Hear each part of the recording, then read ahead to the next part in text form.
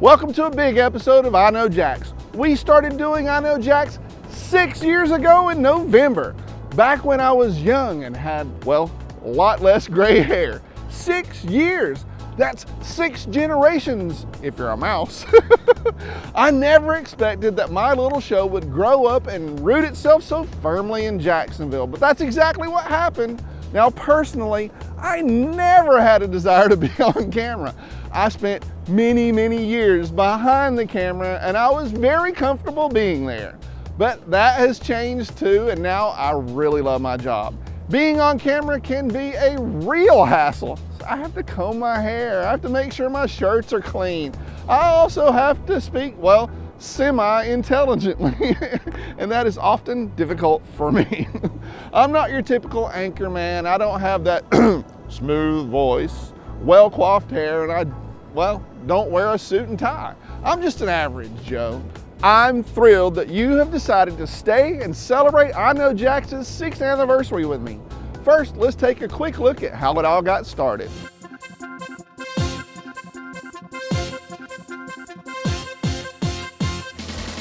We started out shooting the show in my small living room with a sheet hanging on the wall. This is what it looked like back then.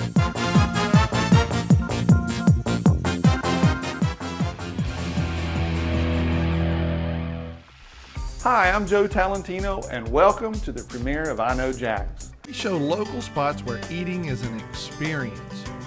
One place that fits the bill is the Fox Restaurant in Avondale. But before long, we had moved into an office and we were filming at the CW studio.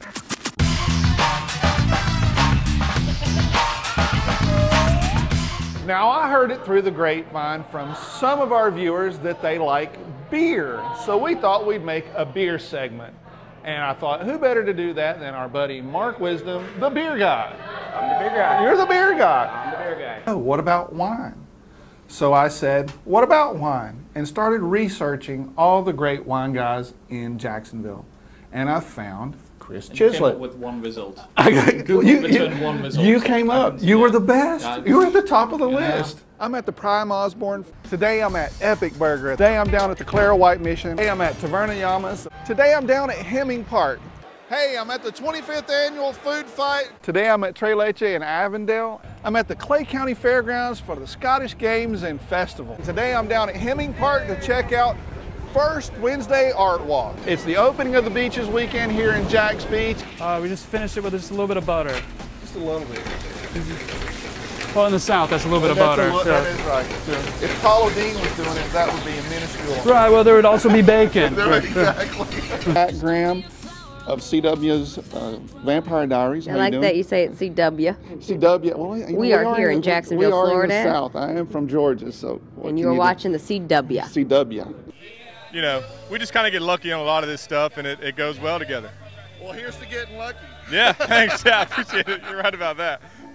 I love that. And it's crazy stuff. It's like, what's that? I don't know. It tastes good. Exactly. Whatever. Don't ask if you don't know. It goes well with beer, so I think we did Everything, exactly. I have a great job. I really do. I get to meet all kinds of people, from famous people like Jane Seymour to local celebrities like Donna Deegan. I also get to go on a bunch of different adventures. Personal with dolphins on the dolphin tour, they really mean it. Look at this.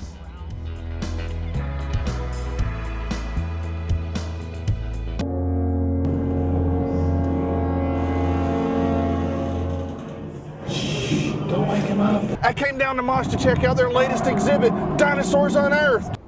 I Know Jax is a local small business. We are not owned or paid by some big media company to make the show. We have 2 people on staff, myself and Suzanne, my wife. That's it. The great thing about being independent is that we can do the stories we want to do. And that means lots of local stories. Now, my goal is to show the best side of Jacksonville. There's often so much doom and gloom on TV, and I decided early on that I Know Jax would be different. I want to bring you the local flavor. My job is to support everything local. Without small local businesses, there will be too many big box chains and too much sameness. We like small and unique, and I can tell that you do too. Without the support from our local sponsors and from you, we wouldn't be able to continue to do the show. So thank you.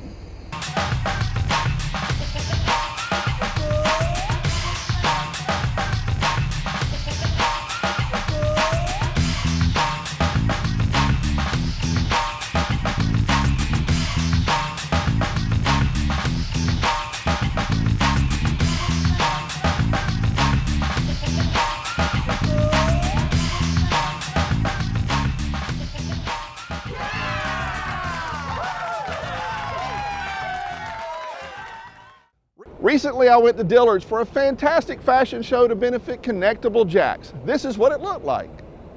Runway models were a mix of local celebrities, store models, and individuals with intellectual and developmental differences.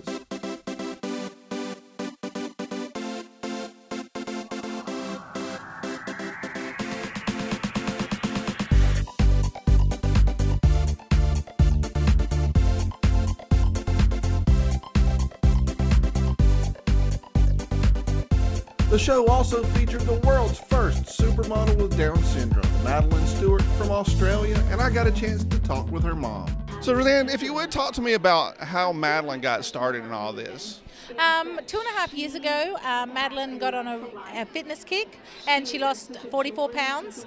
And when she was finished losing weight, I'd taken her to a fashion show. And she'd never been to a fashion show before, and she fell in love with it instantly. And she told me she wanted to be a model. And I thought, okay, well, if that's what she wants to do, where do we go from here? So I took her for a photo shoot, and when the photos came back, they were amazing. I was really blown away. So I put them online with a before and after photo of how much weight she'd lost. And it went viral. 7 million views later in the next couple of days. And within a month, she'd been invited to New York Fashion Week. And from there, she just kept going viral, and she's been published all over the world.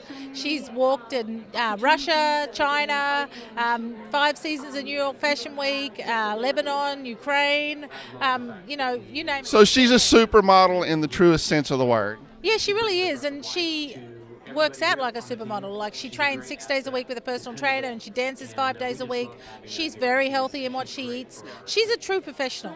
A lot of mothers contact me constantly asking me how to get their young ones or their adults into modeling, and I have to be brutally blunt sometimes and say, well, if you want to be a catwalk model, unless you want to do a plus size show, you need to be a size 0 to 2. And like, Madeline hasn't had junk food for 2 years. I mean, and every time she wants hot fries or something, I say, well, do you want to be a model or do you want to eat this? And she says, I want to be a model. And she makes that choice herself. She just did 8 shows in 8 days at New York Fashion Week, and she got no sleep, and she was in makeup and hair every day, and it is a lot of hard work. So it's not the glamour and the glitz that you see on social media. There's a lot of work that goes with it, so you have to be very committed. How does she have the amount of confidence she does? Because when I watch her on stage, all I see is confidence, and I really wish I could have that amount of confidence. Where does it come from? I think it comes from how I brought her up. When I was a young girl, I told my father I wanted to be a marine biologist, and he said, oh, you'll never get a job. And I thought he thought I was stupid. He actually had advertised for someone to work in the main roads, and he had all these people apply that were qualified as marine biologists. There was no work available. But I carried that around for years. So I made a pledge to myself when she was born that I would say nothing but positive things. And every day I would say 5 positive things to her, like she was beautiful, she was smart, she was funny, you know, she was amazing. And she grew up only ever hearing positive things. And you say to her now, oh, Madeline, you look beautiful. She goes, yeah, I know. You know, she truly has no problems with self-esteem, because I've never let her feel that way. And like, when she was young, if we went to the park and someone would discriminate and they would take their kids away, she'd say, why? And I'd say, oh, they're going home for dinner. You know, I sheltered her from that. So she's never known discrimination. She's definitely never known anything but positivity. I would never let anyone say anything to her that wasn't positive. And I think that shows now, because it's about bringing people in the community and joining up with people with intellectual differences, and that is so important, because you don't want to feel isolated. I don't want to feel isolated. These guys don't want to feel isolated, and we're the only ones that can change that. So step up and do it. Connectable is a new campaign to enhance connections with people who have intellectual and developmental differences. Go to connectablejax.com to pledge your support. I have always had a great fashion sense, I always know what to wear. I never stand in front of my closet going, what am I gonna wear? My wife does that a lot. For me, the answer is simple. All I need is a shirt. The one that's clean and not too wrinkly. It wasn't until I was on TV that I understood that wearing a black shirt all the time is not okay with my viewers. I started getting emails about my black shirts or my choice of shirts. And guess what? Over the past 6 years, well, not much has changed, although I will have to say that I have added some shirts to my collection. But if you don't like what I wear, help me get a shirt sponsor. I'm really open to that. I just wanted to let you know that I'm now sending out the Insider every Tuesday. You'll get tips and ideas for cool things to do, plus you'll find out what I'm up to and where we're filming next. That kind of stuff. You can subscribe to the Insider on my website at iknowjax.com. This week I'm getting help finding fun things to do in the Jacksonville area. Here's Tracy Dot Com, your official funologist. Welcome to another episode of the TDC Experience. I'm here at the beautiful Jacksonville Beach. It's a rough day at work, but somebody had to do it. And speaking of Jacksonville Beach, what do you get when you combine Jacksonville and beer?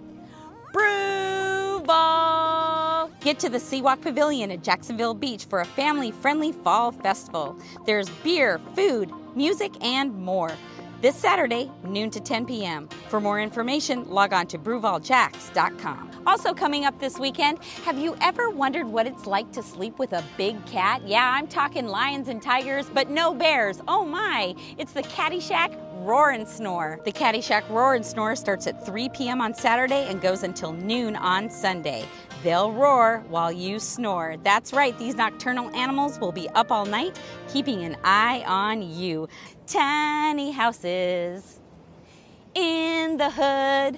That's right, have you ever wondered what it's like to live in a tiny house? Well, this weekend you can see what all the fuss is about. The Tiny House Festival is at the St. Johns County Fairgrounds, and believe me, if you're curious about what it's like to live in a tiny house, there will be plenty of tiny houses and plenty of not so tiny people to tell you all about it.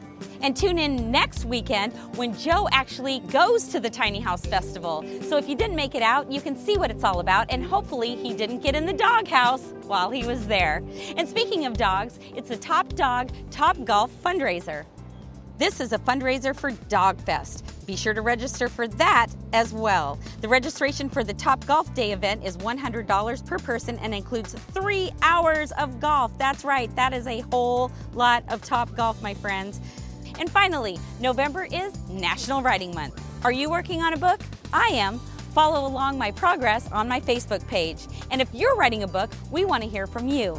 Log on to the I Know Jax Facebook page and send us a message. Who knows, you might end up on a future episode of I Know Jax. To follow along with all the latest antics that Joe's doing and my serious, okay, not so serious, the TDC Experience, log on to our Facebook page on a regular basis. I Know Jax. And remember, if you're bored in Jacksonville, it's your own fault. I can't wait for the Tiny House Festival. Last year they had 60,000 people come out to the festival. Now I talked to John, the organizer, the other day, and he's saying that it is the largest tiny house festival in the world. This year they'll have about 100 small dwellings, that's tiny houses, converted buses, and a couple of yurts and more. Now, make sure to subscribe to my YouTube channel because I'm definitely going to be doing videos from the festival. And this year, Eco Relics has built a tiny house together with a local chapter of the U.S. Green Builders Coalition. It's going to be out at the festival as well. It's going to be a big weekend. Now, St. Augustine is also kicking off their Night of Lights for the holiday season, and that's huge. There's the Riverside Wine Fest, a catfish festival in Kingsland, Georgia, and let's not forget about Tour de Farm on Sunday. Now for all event details, visit my post, Fun Things to Do in November on, you guessed it, iknowjax.com.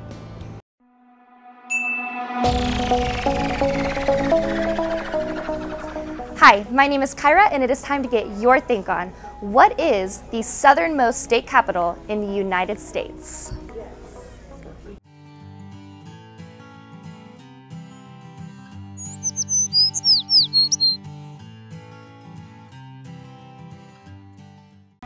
Hi, my name is Kyra, and it is time to get your think on. We asked, what is the southernmost state capital in the United States? The answer is Honolulu, Hawaii. Please join us at any of our 50 locations in Northeast Florida. Just go to trivianation.com for more details. But today we're going to visit one of my favorite little hole-in-the-wall places on Mayport Road.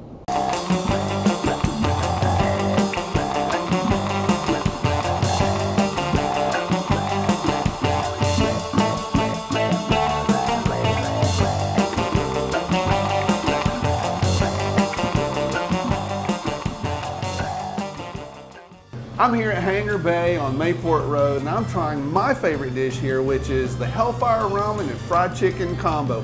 I know it sounds weird, but it tastes great. Hellfire is our version of what's known as Tantan ramen in Japan, which is done the Hangar Bay way. We make a homemade spicy ground pork, throw some scallions, green onions on there, and obviously the noodles. It's got a nice spicy bite to it. It's about 3.5 out of 5. Not meant to blow anyone out of the water, but have a nice little kick to it to make it different than the other traditional ramen we sell.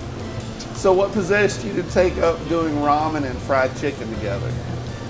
There was no ramen in this area. No one has done fried chicken and ramen to my knowledge. Ramen's easy to make. It's noodles and water. And more importantly, who doesn't like fried chicken?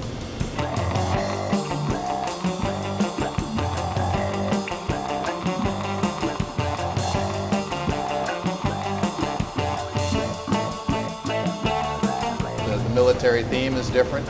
I think the fact that chicken and ramen is unique, that's a draw for people who are willing to get out of their box. If they can get past the idea of, well, what's that all about? Then usually they find something on the menu that they like. So we have what's known as the best fries ever, which also takes the Hellfire concept, adds 6 types of cheeses, scallions, green onions over French fries, which are already very good fries. We've got the Mark 50, which is a spicy sausage sandwich, also based on the Hellfire topping. So if you like a spicy dog, that's going to be it right there. And we have mac and cheese, fried mac and cheese, and fried homemade biscuits, which are also very unique.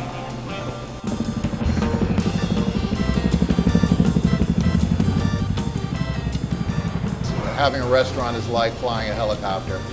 When you're flying a helicopter, you're trying to keep 50,000 moving pieces together going in one direction and one speed. That's kind of like a restaurant. I know they think the Hellfire is spicy, but me, I like to kick it up another notch or two. Listen, if you have a favorite dish somewhere that I should try, let me know. Maybe I'll try it.